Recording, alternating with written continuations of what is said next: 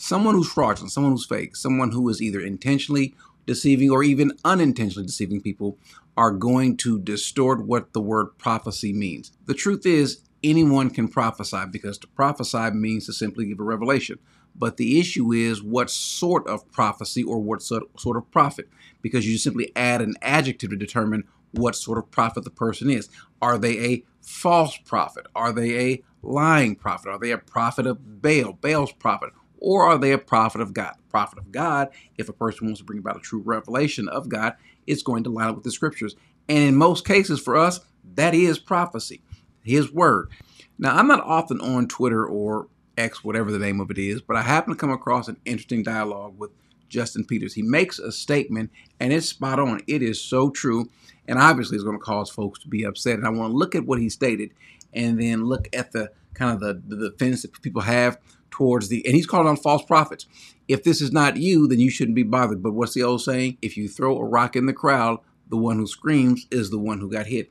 And apparently this bothers a lot of people. Why? I don't know, because he didn't say anything that was not right. So let's look at his Twitter post and notice what it says. Let me back this up just a little bit. He says, yes, I'm praying for Israel, but this new war brings up serious theological questions for charismatic. This is yet another in a long, and he could add probably 5 more longs to that list of globally impactful events in just the last few years that none of the charismatic prophets saw coming. I guess you would also throw in there any sort of recession. You would also throw in there COVID, obviously, the cure for COVID. If there was a cure for COVID, no one had any inkling of this happening. Any other catastrophes, global events such as either hurricanes or anything like that. There's never those that come about. But why should that bother us? Because who cares if a prophet is supposed to know these things or to call these things? Who cares? Because the only point of having a prophecy is to tell me that I'm going to have money, that I'm going to be rich. Who cares about bad things happening in the world, right? I don't need a prophet to warn me of that. Who cares? Just prophesy that I'm going to have good things in life. I'm going to have money, and I'm going to have a car, and I'm going to have nothing but success. That's what I want to hear, right? And so he says, why didn't they? Which is a good question. Why didn't they? All these prophets claim to hear from God regularly. God tells them where to eat and where to talk to. He tells the people in their audience they should give them money. He gives them words of knowledge. And he's correct. All of these things that Justin is saying, this is what prophets, how they come off. That God, they're in constant communication with them. And that they tell them all these different things because that's what it's like to be in tune, to be one, to flow in the Spirit. And when something is important that's about to happen or it does happen, they're never Johnny on the spot. They never get an accurate prophecy. And he goes on to say, why didn't he bother to tell any of these prophets that Hamas was going to launch a deadly attack on Israel and murder scores of innocent men, women, and children today? Now, this is Israel. Israel does play an important part in God's plan, and so you would think that they would have had the heads up on that. But no, they're too worried about getting prophecies to reveal about who's getting a new Cadillac, who's getting a new Mercedes, whose bank account is going to be enlarged, who's going to be blessed immensely. That's what they're more concerned about, not these trivial matters. And so I want to move down a little further, and let's see. There are these. Yeah, let me move down a little bit further because I want to look at some of the responses, because someone says, this guy Dr. Malachi, I don't know what his name is, but he says he knows of several prophetic people who spoke about this, and he goes on to say that they spoke about something happening on the 5th or the 10th. Well, first of all, in Israel, many of them may have been celebrating the Day of Atonement, so that's not really going out on a limb. It's almost like saying that come November, the first Tuesday of November in America every 4 years, I just believe there's going to be a political upheaval. There's going to be something major happening in Washington, D.C. Well, that's not a prophecy. That's just really knowing what time it is. But he should have known this again. Prophecy in the Bible is specific.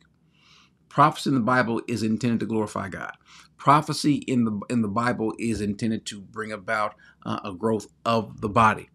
That's what prophecy is. It's not vague, it's specific, and it can be measured and it can be verified. But this person says people did. Justin's response is, no, they did not. He says, no, they didn't. I do not believe it. Please show proof of a prophetic person prophesying this specifically for the date. And they cannot. And that's the point. When you ask for proof, you're not going to get any proof. What you're going to get is you're going to get someone calling you a liar, that you don't love the Lord, all those sorts of things. That's what you're going to get. As a matter of fact, let's see. Someone calls Justin a clown. Why? Why is he a clown for asking us to trust that you are a prophet, or that there are these false prophets?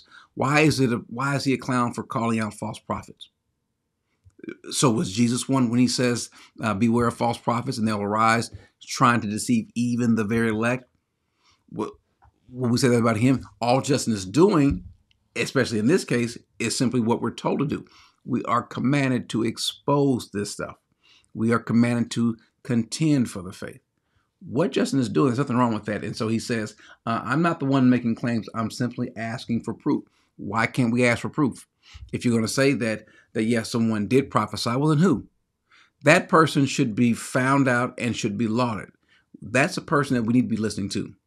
If you have heard that this is going to happen and no one listened to you, well, then, first of all, what sort of prophet are you? What do you prophesy in secret? You prophesy to the people that it's germane to. If God has something in the Bible, when we look at it, when God gives a prophecy about what's going to happen, the people involved knew about the prophecy, at least on one side or the other. And so in this case, no one knew. Was he prophesying to just a couple people in his room? We need to know, because that's what prophecy is. He says, so I'm not the one making claims. I'm simply asking for proof. Someone says, no, they didn't is a claim.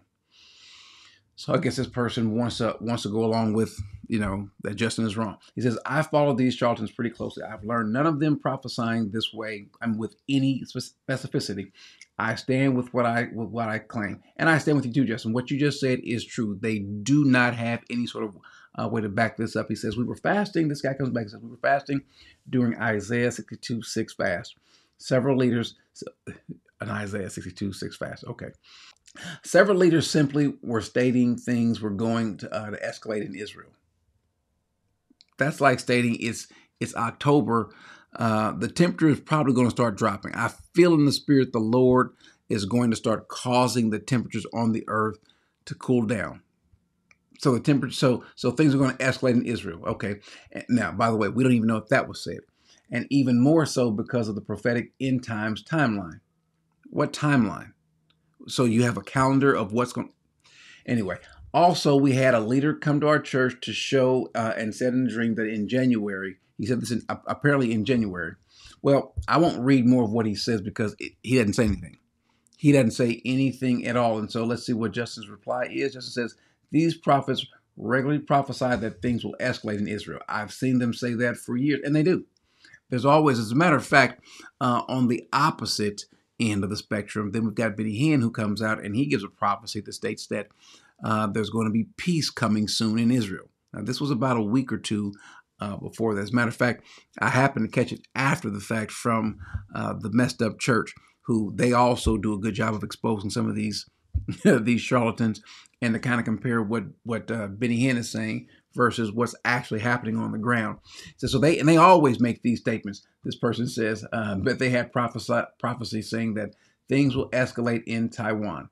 This person says, let's pray for, well, fine, let's pray for Israel. But what we're saying is, why not simply call the charlatans out? What is it that makes you so beholden to false prophets rather than the true word of God? Someone says, brother, I don't disagree that there are many fake prophets out there. But is it a good idea to publicly despise prophecy? He's not despising prophecy. That's the point. Do not despise prophecy, but don't equate everything with prophecy. Don't equate a lie with a prophecy because someone puts God's name on it. That person has not spoken of the Lord. What does Peter say? He says, but false prophets also arose among the people, just as there will be also false prophets among you who will secretly introduce destructive heresies, even, not all, but even some will deny the master who bought them, bringing swift destruction upon themselves. Many will follow their sensuality, and because of them, the way of the truth will be maligned, and in their greed, they will exploit you with false words. Their judgment from long ago is not idle, and their destruction is not asleep. They are going to exploit you. Oftentimes, at the end of these prophecies, some sort of way there's going to be an offering, especially the person who's known to call himself a prophet. They're going to bring in destructive heresies. Well, anyone that takes you from the authentic, true word of God and wants to supplant that with your focus on that, with your focus on them, that's someone who is to be avoided, to be marked. And so it's true. Why don't these prophets, like Justin is saying, why don't these prophets let us know? Why don't you declare it? There is Facebook, there is Twitter, there is YouTube, there's every other social media platform. You can have a website, and then you can give us these prophecies in advance. Prophecy should be in advance. We shouldn't hear from this person that, someone did prophesy about this, some time ago, but you don't recall this until someone else puts your feet to the fire. And even the prophecy that the guy admits to or alleges to, even that is vague. Something's going to escalate in Israel. Maybe the 5th, maybe the 10th. Do we see a prophet like that in the Bible where they give these vague prophecies? Why can't we just call stuff out? If you people who believe in these prophecies today, why don't you do yourself a favor? Why don't you call out the people? Why don't you deal with the people in your own camp, so to speak? They're not really in your camp, or maybe they are. If they're in your camp, that means you're on the wrong team. They're not in my camp. As a matter of fact, like Paul says, that it's our aim to undermine their ministry, to let people know that they're not of us. And they are not. Because the God that we serve is precise. He's accurate. He doesn't have to throw any vague prophecies. As a matter of fact, most of the prophecies that he would want to give us, he's already given us. If there are some to come, fine. Let them be tested. Test them. As John says, not every spirit comes from God. And so test it. How? By the word. 2, if it comes to pass, then you know what? We might need to start listening to these people. But so far, with all of these social media platforms, with these phones and so forth, no one's out there recording these things. And another reason, so anyone that calls himself a prophet, and they aren't giving these prophecies that are germane to us, our survival, anything that's leading people to God, you need to mark and avoid every last one of them. I think Justin is right on time, and shame on anyone else that would come against what he's saying as though that he's wrong and the false prophets are right. Why in the world would you want to defend the false prophet or the false prophecy for the sake of unity? Why would we want to be unified with someone who's bringing about a false prophecy, heresy? Why would we want to bring about unity with someone who is maligning the name of Christ, who's distorting the name of Christ, who is sullying this ministry? Why? What fellowship does light have with darkness? None. And so if you're going to defend them, fine. Do it at your own peril. I can promise you that God will also deal with you as well. If you are not found supporting his word, if you are found to be one that's opposing him, if you are opposing his message, and I mean the message of the gospel, the true message of the gospel, then as Paul says about Alexander, then beware of him. God will deal with him, and he will deal with you as well.